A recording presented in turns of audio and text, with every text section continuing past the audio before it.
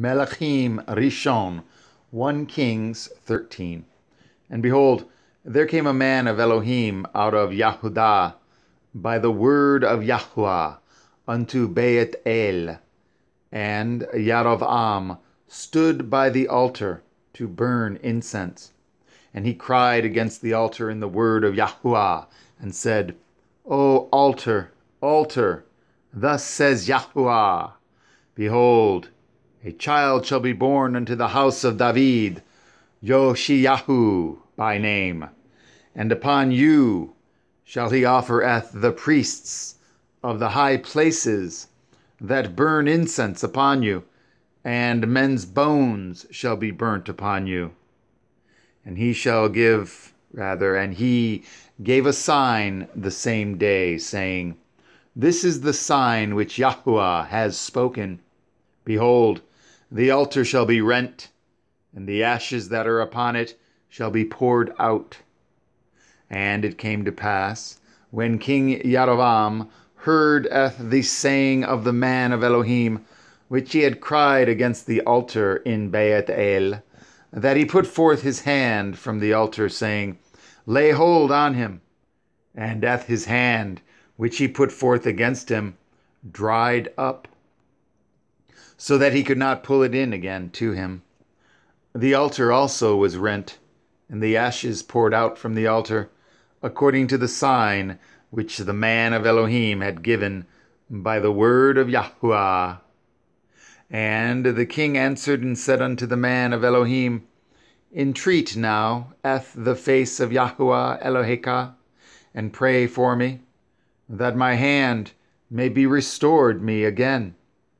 And the man of Elohim besought Yahuwah, and the king's hand was restored him again, and became as it was before. And the king said unto the man of Elohim, Come home with me, and refresh yourself, and I will give you a reward. And the man of Elohim said unto the king, If you will give me half your house, I will not go in with you, neither will I eat bread nor drink water in this place. For so was it charged me by the word of Yahuwah, saying, Eat no bread, nor drink water, nor turn again by the same way that you came. So he went another way, and returned not by the way that he came to Beit El. Now there dwelt an old prophet in Beit El, and his sons came and told him all the works that the man of Elohim had done that day in Beit El, the words which he had spoken unto the king. Them they told also to their father. And their father said unto them, What way went he? For his sons had seen what way the man of Elohim went, which came from Yahudah. And he said unto his sons, Saddle me the ass. So they saddled him the ass, and he rode thereon, and went after the man of Elohim, and found him sitting under an oak. And he said unto him, Are you the man of Elohim that came from Yahudah? And he said, I am. And then he said unto him, Come home with me, and eat bread. And he said, I may not return with you, nor go in with you, neither will I eat bread nor drink water with you in this place. For it was said to me by the word of Yahuwah, You shall eat no bread nor drink water there, nor turn again to go by the way that you came. He said unto him, I am a prophet also, as you are, and an angel spoke unto me by the word of Yahuwah, saying, Bring him back with you into your house, that he may eat bread and drink water. But he lied unto him. So he went back with him, and did eat bread in his house, and drank water. And it came to pass, as they sat at the table, that the word of Yahuwah came unto the prophet that brought him back.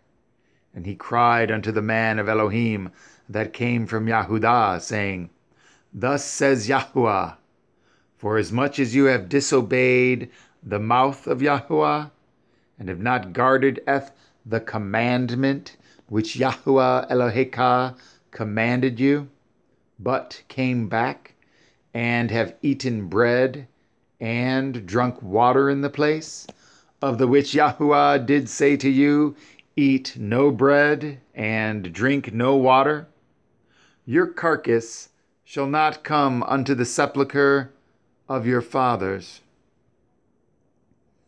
And it came to pass, after he had eaten bread, and after he had drunk, that he saddled for him the ass, to wit, the prophet whom he had brought back. And when he was gone, a lion met him by the way, and slew him, and his carcass was cast in the way. And the ass stood by it, the lion also stood by the carcass.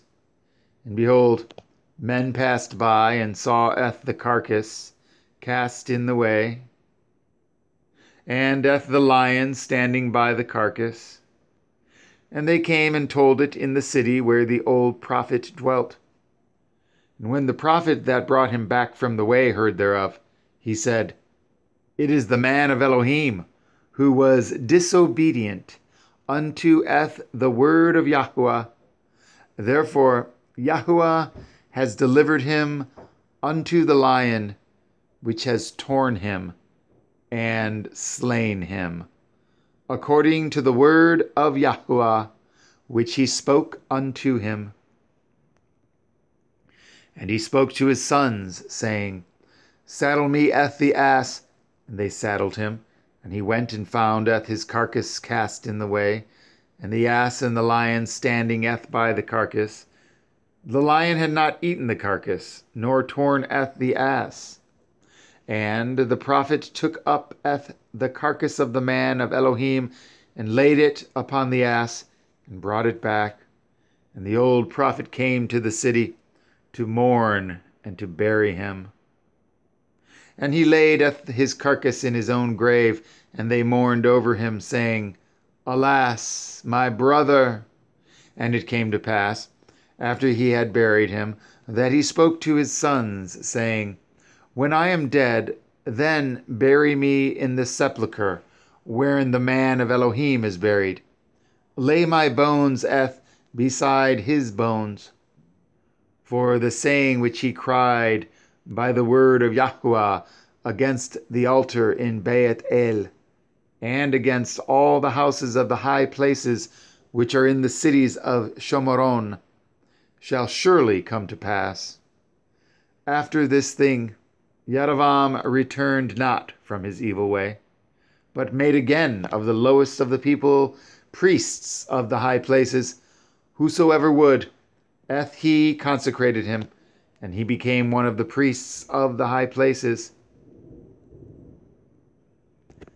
And this thing became sin unto the house of Yeravam, even to cut it off and to destroy it and to destroy it from off the face of the earth.